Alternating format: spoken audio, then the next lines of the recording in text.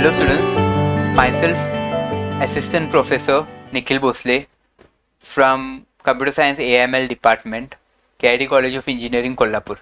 Today we are looking with the Unit 2 number system and we will be understanding about the number system. Here we will be looking up with the concept of number system, and then after that we will be understanding about how we do the conversion from binary to decimal, octal to decimal and hexadecimal to decimal. So the decimal number system is represented from the numbers as 0 to 9. So basically the decimal system has base 10. Binary numbers are represented either as 0 or 1 and the base is 2. Octal number is represented from 0 to 7 and the base is 8. Hexadecimal number is represented from 0 to 9. A to F represents the number as 10 to 15 respectively.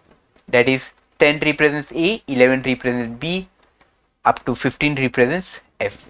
So this is the representation of the number system of 4 types, that is decimal, binary, octal and hexadecimal. So at the first we'll consider the 3 types. The first we'll try to understand how to convert the binary, octal and hexadecimal, binary, octal and hexadecimal to decimal number system. Okay, in the type 1 conversion we will be understanding how the binary, octal and hexadecimal is converted into decimal number system. So here if a binary number is represented as 1010 and that we have to convert into the decimal number system, then we have to use as a power of 2, because here the radix is 2. We have to for example, if the number is 1010, basically we have to represent here as 0, 1, 2 and 3. The radix is 2, to 2 into 1 into the 1 value into 2 raised to 3 plus 0 into 2 raised to 2 plus 1 into 2 raised to 2 plus 0 into 2 raised to 0, and we'll get the decimal value equivalence. In the octal, if the number is again 1725, first initially we have to place here as 0, 1, 2 and 3. As it is octal, we have to give with the radix of 8. So it will be 1 into 8 raised to 3 plus 7 into 8 raised to 2 plus 2 into 8 raised to 1 plus 5 into 8 raised to 0. And after the decimal point number, it is represented as -1 and -2. So 4 into 8 raised to -1 plus 3 into 8 raised to -2.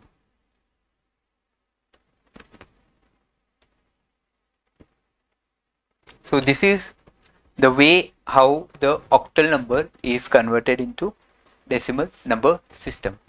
The next is again the conversion of the hexadecimal number system to decimal number system. So the process will be how we have to use the radix as 16.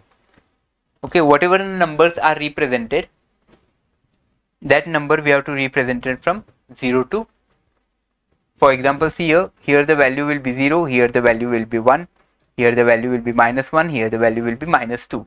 So the value will be 5 into 16 raised to 1 plus 4 into 16 raised to 0 plus D is equivalent to what value?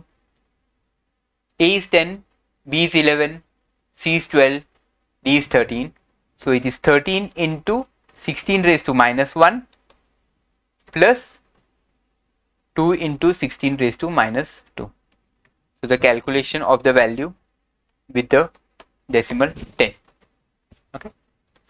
So this is how in the first part we have understood how the conversion from the decimal, octal and binary to the decimal conversion system.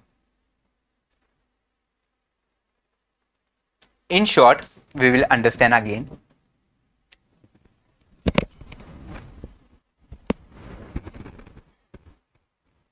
If a number is,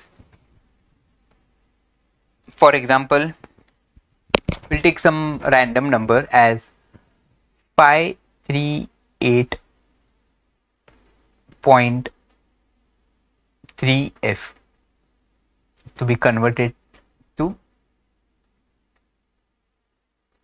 decimal. Okay. First, what we have to do, we have to take the part as 538, give the power here as 0, 1 and 2. Next, we have to take the value of 5 into, what's the radix? 16 raised to 2 plus 3 into 16 raised to 1 plus 8 into 16 raised to 0. The remaining part is 3 and f, which is the decimal part. 3 should be represented as -1, f should be represented as -2.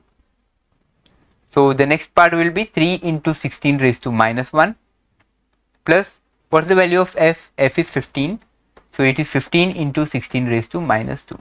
And that is the result value of this operation. So for the binary, the radix should be 2, and for the octal, the radix should be 8. So in the next lesson, we will be understanding how all the decimal numbers are converted into binary and then octal and then hexadecimal. Thank you.